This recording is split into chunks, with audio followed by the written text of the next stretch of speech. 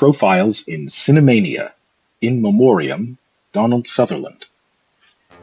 At 6'4", Donald Sutherland towered over nearly every actor he shared the stage and screen with, silver or otherwise, in much the same way that his career towered over the last 60 years of film and television, or that his forehead towered over his brooding, gloomy eyes.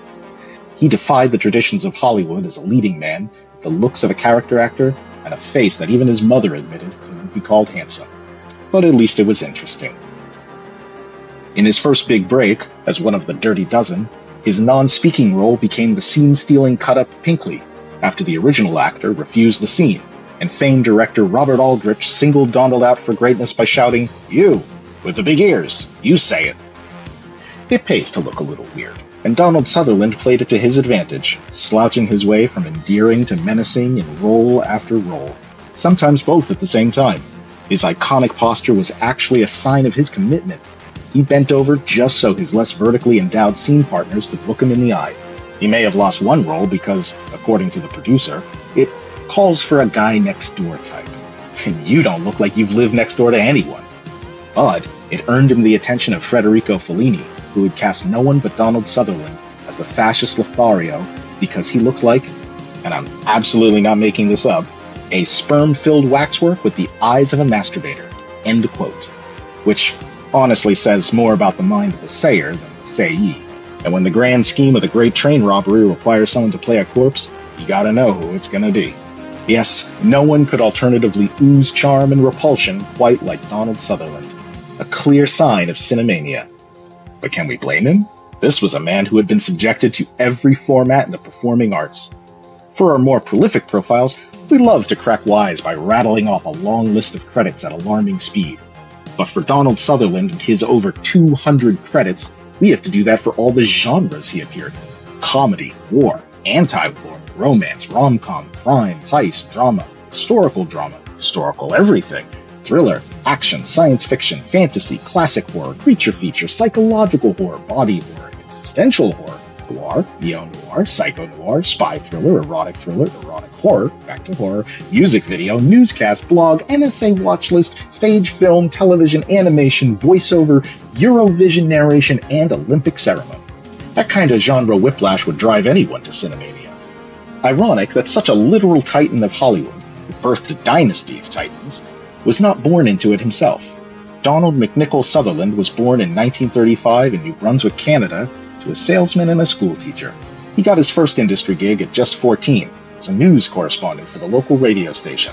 While he studied engineering in college at his parents' insistence, that didn't slow him down much, and immediately upon graduation, he was off to the famed LAMDA, London Academy of Musical and Dramatic Arts. He spent time treading boards and television screens across England until his first film role in 1964, alongside, no big deal, Christopher Lee in Castle of the Living Dead. That opened up the world of horror films to him, including a number of Hammer films like Die, Die, My Darling opposite Tallulah Bankhead. As he noted to The Guardian in a 2005 interview, "I was always cast as an artistic homicidal maniac, but at least I was artistic." But as we all learned, no one puts Donnie in a corner. His enormous ears earned him his first break in The Dirty Dozen in 1967, and this garnered him 2 more roles in 1970 on military-themed black comedies. First, he played the wisecracking hippie Oddball in Kelly's Heroes, a character best known for complaining to Gavin MacLeod's Moriarty about his negative waves. Those waves couldn't have been too negative, though, because MacLeod went on to play Captain Steubing in The Love Boat. But I digress. The other, more consequential role was when Sutherland played the original Hawkeye in Robert Altman's MASH, the role later inhabited by Alan Alda on the television spin-off.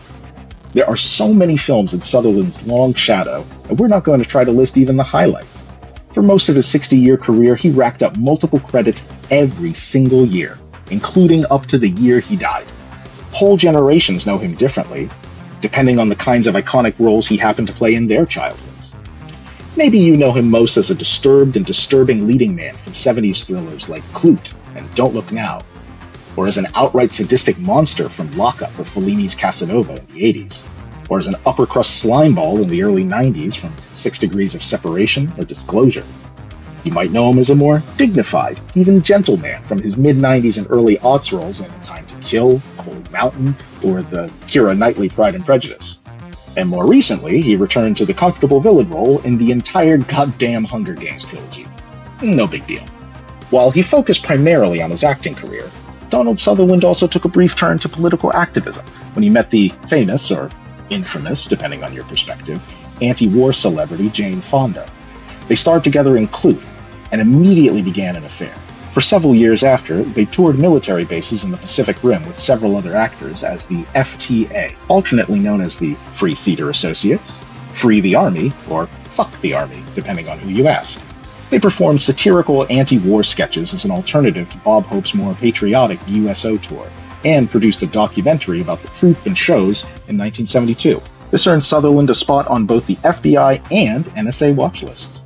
He was also a vocal opponent to the Iraq invasion in 2003 and wrote pro-Obama blogs for the Huffington Post during the 2008 elections.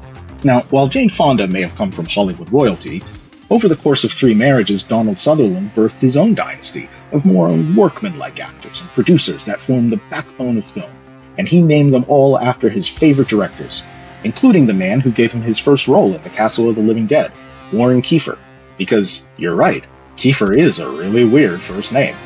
And what about awards? Between nominations and wins, Donald is rocking 9 Golden Globes, 2 Emmys, a BAFTA, 3 different Critics Associations, a Walk of Fame star in both Hollywood and Canada, and an Officer in the Order of Canada, which is a lot like Patrick Stewart getting knighted in Britain, but with more maple syrup entitlements, and you don't have to strap on a bunch of armor and go to war if the Queen decides she's had enough of Angela Merkel's bullshit. But for all of that, and having starred in several Oscar-winning and nominated films, including the outstanding 1980 film Ordinary People, the tiny golden man completely eluded him until 2017, when he was awarded an honorary Oscar for Lifetime Achievement. He almost didn't take the call, because he didn't recognize the number and figured it was a scam, which, not saying anything, but just saying. Donald Sutherland died on June 18, 2024, after a long, undisclosed illness, at the lofty age of 88.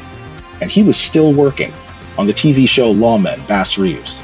Within 24 hours, just about every major celebrity in the last 40 years had shared their fond memories, accolades, and tributes to one of the most significant actors of all time. But his son probably put it best. Never daunted by a role, good, bad, or ugly, he loved what he did, and he did what he loved. And one can never ask for more than that. A life well lived. This has been another Profile in Cinemania. This episode was written and performed by Daniel Scribner. Music by Meteor at meteormusic.bandcamp.com. Profiles in Cinemania is a product of the Cinemania Society, LLC.